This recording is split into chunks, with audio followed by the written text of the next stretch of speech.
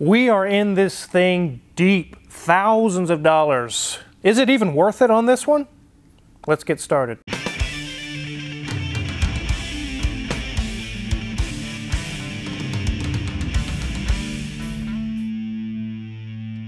This is a 2008 Infiniti QX56, and for those of you who have been following along for many months or years on the Car Wizard channel, you will know that I did have one just this color quite some time ago.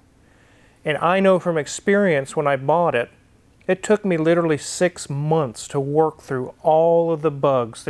These things are known for electrical problems and seals leaking, and I pulled my hair out going every time I got something fixed. The next thing would break, and the next thing, and the next thing. And I finally got it sorted, and I said, I'm done. They are awesome though. When everything's up to snuff, they ride amazing. And I do like the styling on the front. I really like these. And the towing capacity on these is very high for an SUV. I towed quite a large boat down to Grand Lake in Oklahoma. I think it was 8,000 pounds. These things are rated for almost 10,000 pounds, 90-something hundred or something, and it pulled it just fine. Very powerful engine. I've got a list of things, literally a whole list of things that we found wrong. We've got the go-ahead on everything. The customer even put some money down payment and said, go for it. Let's go ahead and take a look around this thing. This front end is one of those, like certain cat breeds or certain dog breeds. You either love it or you hate it. There is no gray area. No one says, I kind of like these. They say, I love these or I absolutely hate these. I am of the crowd that I like these. To me, the front end is very artsy, very cool, the styling and everything.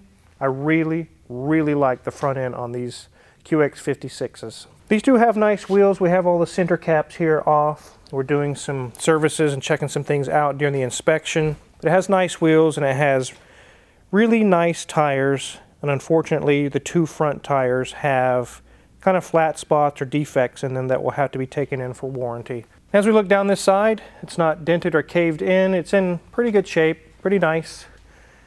These do have air suspension in the back, which this one has been converted to coils. That is the common thing because as you see as we go along, they really don't make a lot of parts for this vehicle anymore. They've actually stopped making a lot of parts on these vehicles. As we go around to the back, you can see, yes, it is from Texas.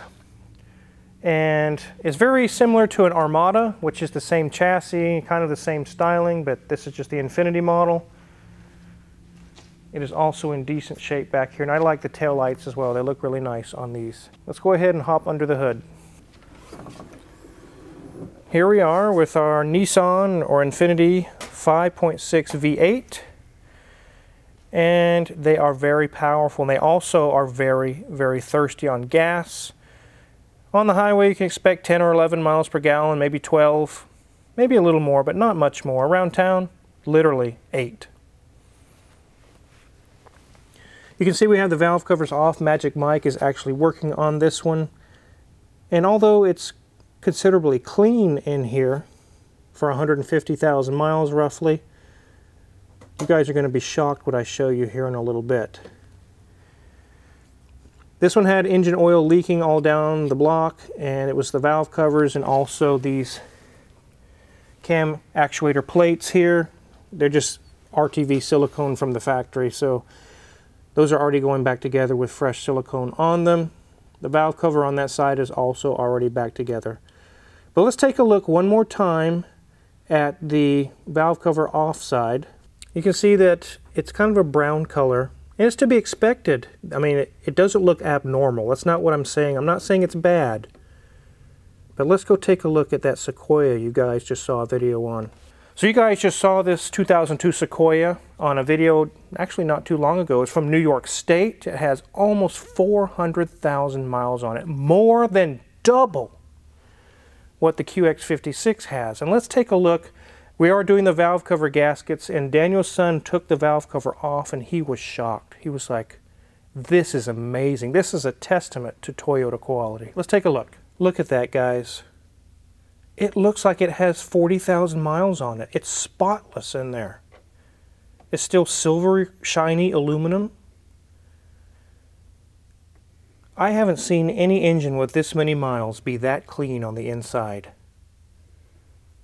Absolutely beautiful. This engine has tons of life left in it, even with this many miles on it. So a lot of things can influence the cleanliness inside the engine. The frequency of oil changes, the quality of the oil.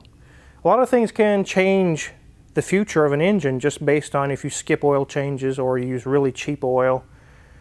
This has not been ill-maintained on the QX56. What I see under the valve cover is not good or bad, it's normal. But I just wanted to show you guys that engine, obviously it's been well maintained, but even with that many miles on it, it is so clean inside the engine. I was shocked. I looked at Danielson and I was like, I'm done. I'm just buying Toyotas from now on. This is so cool. This is amazing. So that means I get the Ferrari. Yes, you can have the Ferrari. I want to get a Lexus LFA. You guys heard it. It's recorded. Millions of dollars for an LFA. Oh, well, maybe not. Oh, no, maybe not. Maybe not. Maybe not. Okay. No, I don't want one of those. It's too expensive. I wouldn't want to pay the insurance on it. So we got a long list. Let me actually grab the list on this thing while I close the hood, and then after we get the list done, we'll jump in the interior. So a lot of things I'm going to list here are exactly the same exact things that were wrong with my QX56, and probably the same exact things that are wrong with your QX56. These are very, very common issues. Inside the dash, there's actuator motors for the HVAC that go floor, defrost, and even temperature, cold, hot. When you turn on the key, this one goes click, click, click, click, click, click, click, click, click. The gears are stripped. And also another one of them, actuators aren't even moving. And actually, I'll open up the hood one more time. I want to show you guys another thing. It has no heat. You can turn it all the way to hot, and sometimes you'll get a little heat, but most of the time there is no heat. If you have an Armada or one of these QX56, this is very, very common. Let me show you real quick. That little box right there is the heater valve, and they fail. And then you turn it up to full hot to have some heat on a cold day, and that valve says, hell no, bro. I'm not working. I'm dead. On these vehicles, it's very easy to say, oh my goodness, the heater core's plugged, or there's an actuator in the dash that's bad, and it's none of those. It's right there on the firewall. Sometimes the clicking you can hear, click, click, click, click, when you turn it on, actually can be that actuator doing the clicking. So keep that in mind on these QX56s.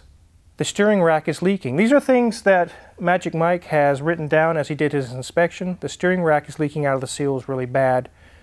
And the racks aren't so expensive on these that we can just go ahead and replace the rack for what it would cost to rebuild it. So it's getting a new steering rack.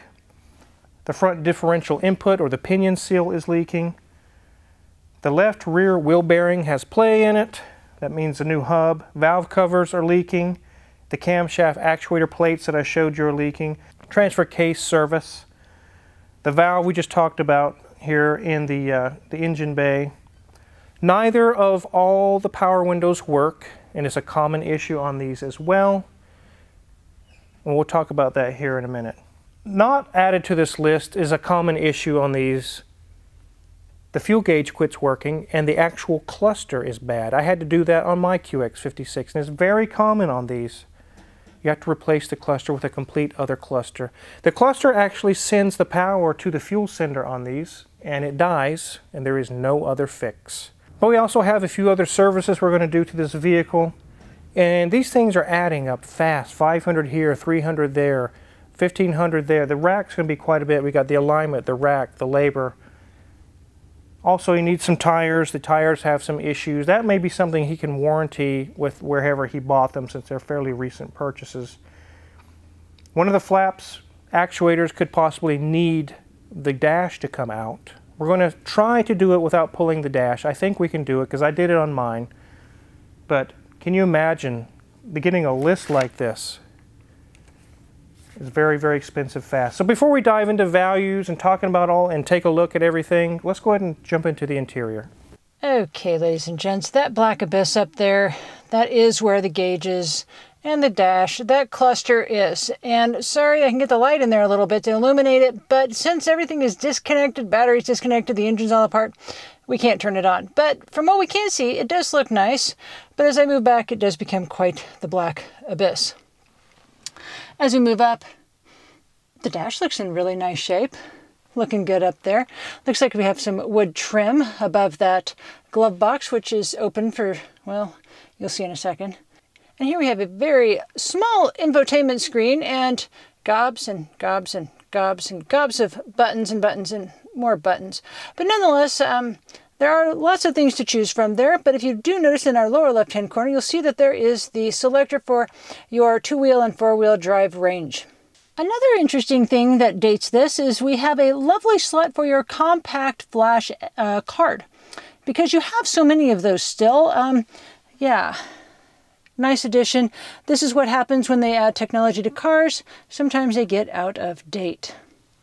We do have an analog clock there. It does appear to be working, keeping track of time, and 2 ports that you can charge. Also a nice little aux port. It does have dual controls, if we can see in there, for our seats and our heated steering wheel. Little hidey hole. That is not, I can't get it to open. So whatever's caught in there will stay secret forever and ever. No looking in that cup holder. But again, here we have our gear selector as well. As we move over, we do have a neat little hidey hole with a few screws and bolts and whatnot in there. Of course, there's the key as well. We open up our center console. The DVD player. Again, more technology that is definitely looming towards the we won't need it much longer. But there it is. We'll see the package it goes with in just a second. As we look at our seats, they are leather with a nice little armrest here. And we have stitching in the center that does say Infiniti. On our door card, you'll see that we have more leather with wood trim and the controls to the windows sticking out. Yeah, they're not working. And it's not working on the driver's side as well. This is quite the beast for hauling the family around, because if we look at our back seat, we've got a second row, which has a really large section there for cup holders, nice armrest to hold who knows what in there, and a third row as well. So lots of places that you can haul the family in here. We move up, headliner's in really good shape. Got lots of controls up there for our rear HVAC system, some lighting systems. And again, if we were to pull that down, there is our screen for the DVD player. So that's kind of a handy spot to make sure you're keeping the kids in a good climate as well, not to hear too much whining and complaining from back there. One thing that is interesting is they do have just one sunglasses holder opposed to the 4 that were in the Sequoia. Still find that rather odd, but again, nice little spot, and that latch is working lovely. Here we are. Yes, and there is something going on with the steering wheel. We're not going to take that off, and maybe there's nothing going on. Maybe they just like the feel of this kind of leather grip on there. It does have a nice stick to it, so you're not slipping and sliding, and maybe the leather underneath was awfully slippery. Who knows? We're not going to know. That'll be the secret that the owner gets to keep with them. Have some simple controls, and interesting that they are toggles and big buttons, opposed to some cars that have rather small buttons and not little toggle switches up and down. So that's kind of interesting. Lovely Infiniti symbol in the center. So enough of this interior talk. Let's get this baby up in the air.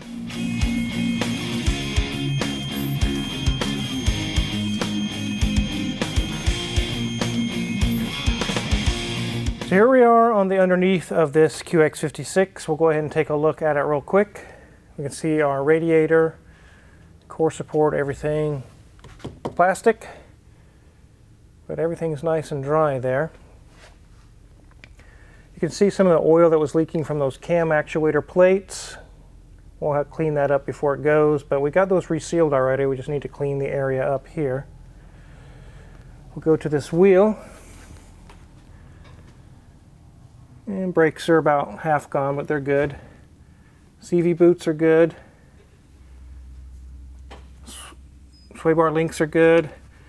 Nothing loose. One thing we did, we had vibrations at 70 miles an hour, and we actually put this in 4-wheel drive and let the wheel spin.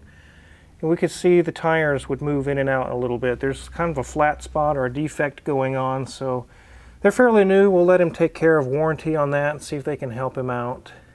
You can see more oil and things that were leaking from the valve covers up above, all over the differential there. We'll go to this wheel.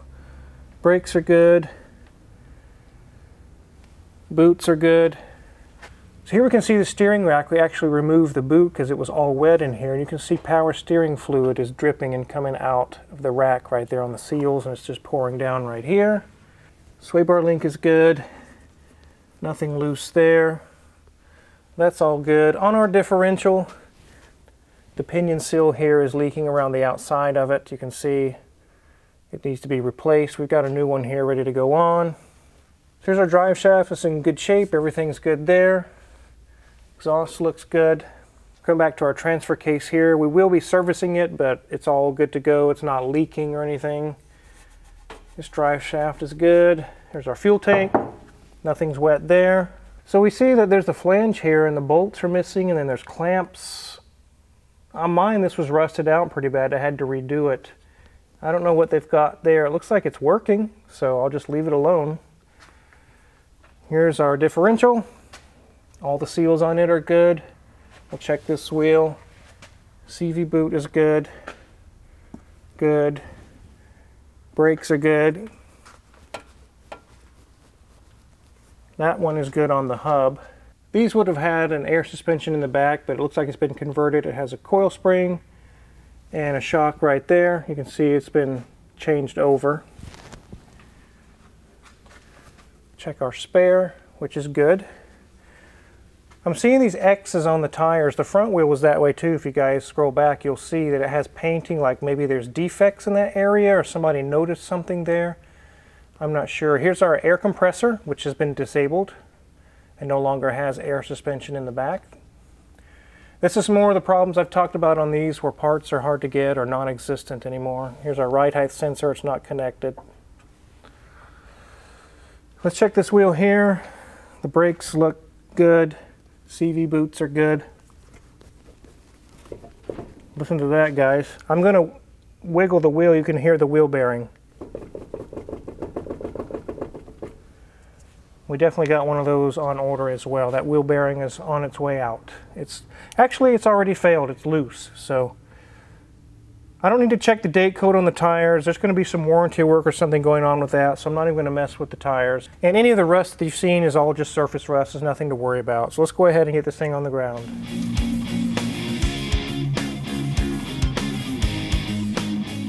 So Mrs. Wizard noticed the windows were up on this vehicle because they don't work.